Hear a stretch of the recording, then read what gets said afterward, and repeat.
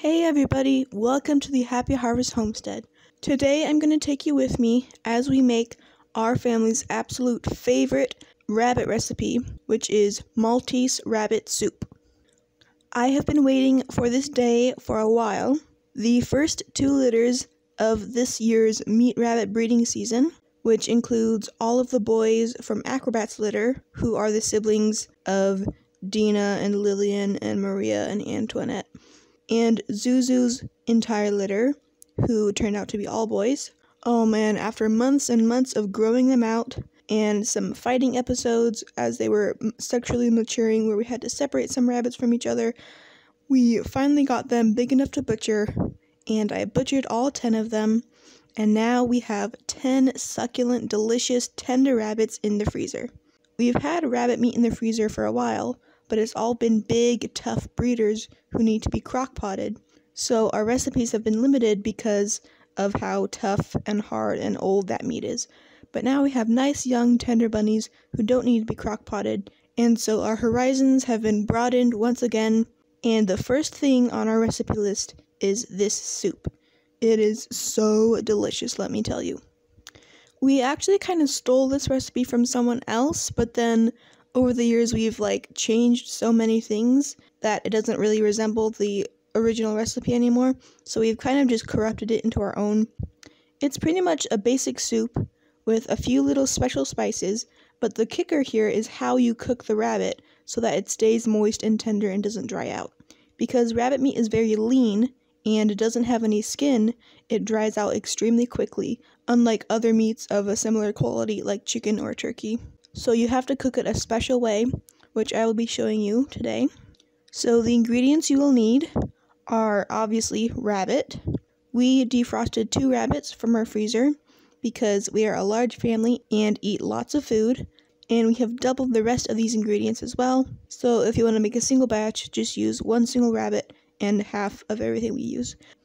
First of all, you need some sort of broth.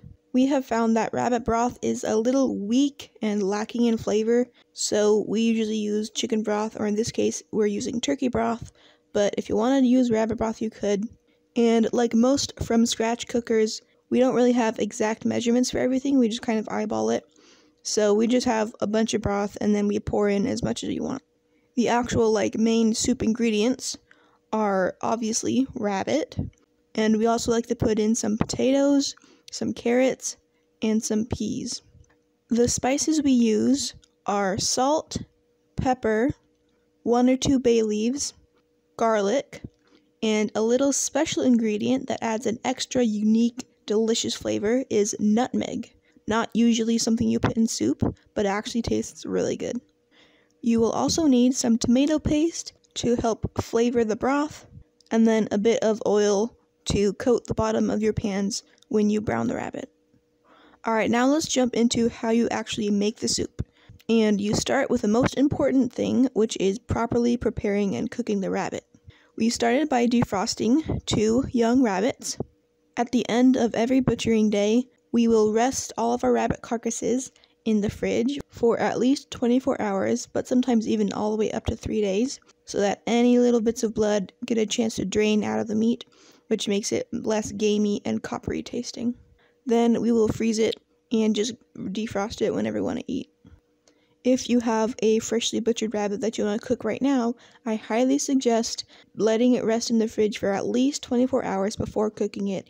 Even though you're super excited about tasting your hard-earned meat, it'll be so much better if you let it rest and let the gamey taste drain out with the blood. Once the rabbits were tender and ready, we cut them up.